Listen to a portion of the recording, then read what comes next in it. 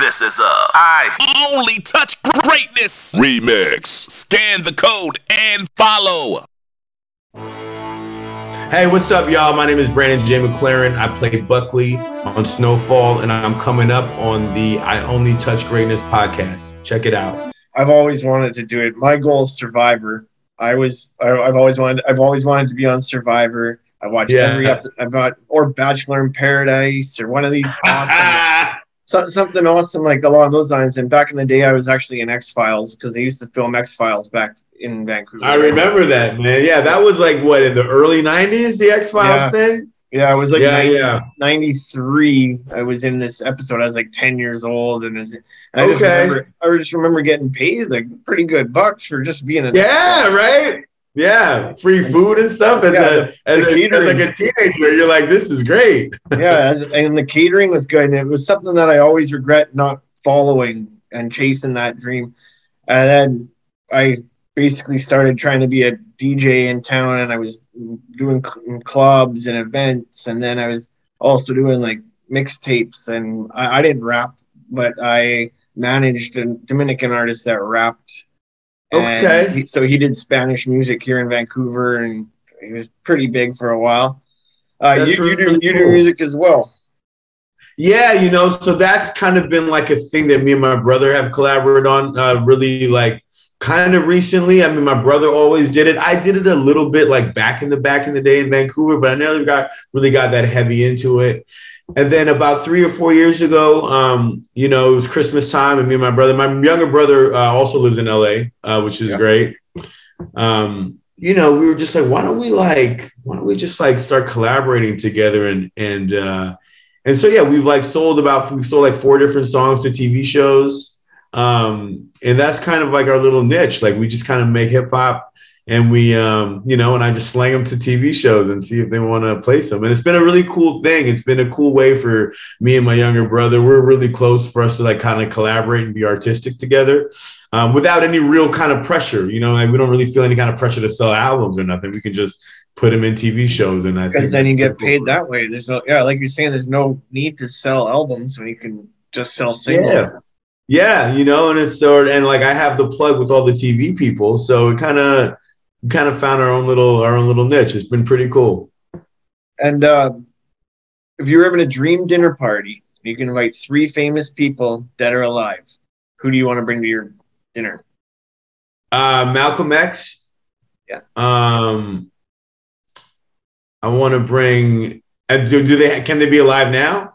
Yeah, dead or alive. Oh, yeah. Malcolm X, Michael Jordan, and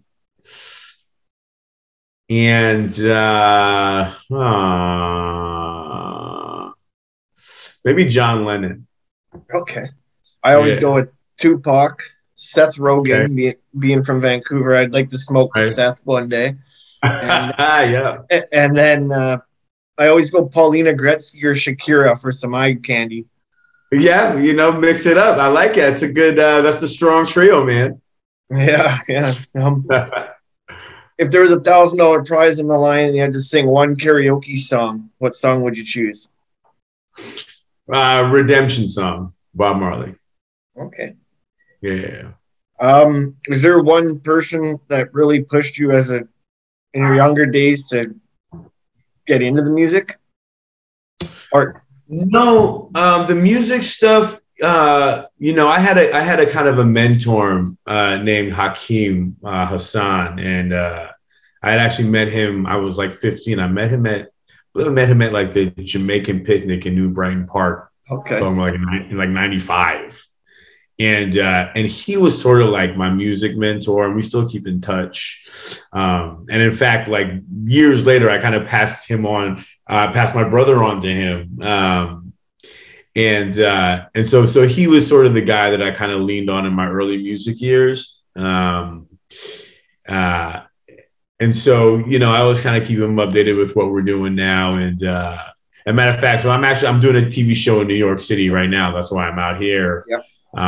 But when I rap, me and my brother are definitely going back and going to record some more stuff and keep slanging these songs, man. Especially being from Surrey now, with like the #1 Canadian rapper is pretty much Mercury's, I would think. Oh yeah, I mean, I guess Drake is yeah. Oh, No, of course, yeah. I mean, yeah, and the Weekend, those guys. I just yeah, forget yeah. and Belly. I guess I forget that they're from Canada because Yeah, yeah, because they're so huge now. yeah, They almost forget, right? yeah. So then Merck obviously being from Surrey. Would you know a Rasta Mike from Surrey? I How long have mean, you how been old is gone? that? How Oh long have you man, been gone? I left. Was I went to university out Yeah, here, upstate New York. and then So moved back. I left in '97, came back in '02, and then I left again in '05, and I haven't really been Oh, okay. back much at all. Yeah. Oh, okay. So I don't really know the scene there anymore. Okay. But I do know, like, just through, like, the grapevine, that it's grown a lot. Yeah, my a buddy of mine's a Rasta dude from Surrey, but he's maybe I'm the same age as you, and he's maybe 10 years older than me. So, but Oh wow, okay. I thought maybe you might have known him. What do you enjoy the most about acting? I mean, for me, like, I think, hey, what's up, man? Can you see me? Yeah, what's up, man? How you doing, man? Doing good, doing good. That's Prince Allen. He's in Kansas City.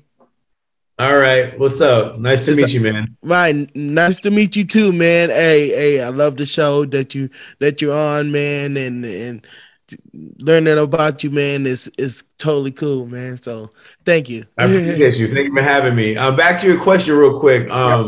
Yeah, like, I think like in my normal life, I'm a little bit like shy and awkward. And I think, acting just allows me to sort of connect with people. I think that I sometimes I think I might have trouble with in real life. And so, man, like, that's why I always say, like, literally my favorite thing to do in the world is act. Like, it gives me a high. I come home from work, I feel great. Like, I'm buzzing, you know what I mean? And so and all the other stuff is like whatever, like all like the fame and all that other stuff is like, I like just doing the thing, like I like being there and doing the thing. That's what kind of gets me going. You sign autographs for people when you get that happening? Oh yeah, like especially now, like being in New York City this summer with snowfall just coming out, it's wild. Like yeah, it's wild. Yeah, that's sweet. Yeah. For those that don't know, can you name off some? Me and Prince know, but for the people that don't know, can you name off some of your past shows? Yeah, like I said, like I just finished Snowfall. Right before that, I was on The Rookie. Before that, I mean, I did a show called Firefly Lane that was real popular over the pandemic. I did a show called Graceland for 3 years on USA Network. I did a show called Ransom on CBS for 3 years. That was real popular. So yeah, those are kind of like maybe like the 5 most recent ones. Yeah, and then going back to was your first one Power Rangers? Yeah, that was like my first like lead role in something. Yeah. And that was really dope, man. Like that show low-key changed my life. That was like the show. I think I was 25 when I got that. And that was the show that like allowed me to like quit my serving job, And like quit the real after that job, I was like, now I'm just like an actor. And like that, when you're 25, that's important. You're not like slanging drinks and having to do both. So yeah, that job was really important to me. What's your most valuable skill as an actor? Oh man, I think it's my flexibility. I'm not like I don't hold shit too precious, so I can do something a bazillion different ways. And I think that's been my strength. And when I wrote that question down, my head the answer was versatile. Yeah, that's what I mean. Yeah. Basically, all your roles have been something a little bit different. Yeah, man, I've been blessed, man. Like love interest, bad guy, a little bit of comedy in there. Crack addicted cop, you name it. Do you have a favorite role? Yeah, definitely Graceland is my favorite role. And I think that show ended too soon. I think we should have at least got one more season to kind of tie up all the loose ends because it ended on such a cliffhanger. And also, like, that cast was amazing. We just all got along so well. We shot that show in Miami. So I was in Miami for 3 years. That was great. Tough life. Right. No complaints there. Yeah. So yeah, I gotta say that was my favorite show.